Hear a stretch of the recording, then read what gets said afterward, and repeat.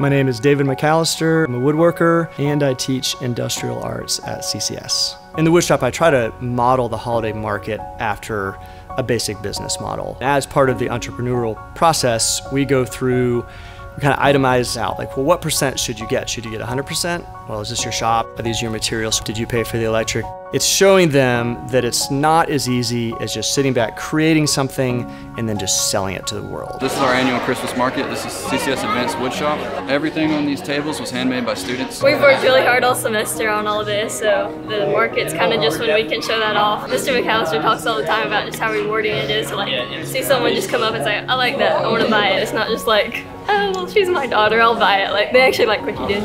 I made these 6 cutting boards. These are napkin holders. This pen right here was made out of cherry wood that my grandfather actually gave to me. So this was hand turned at school, finished at school, and put together at school.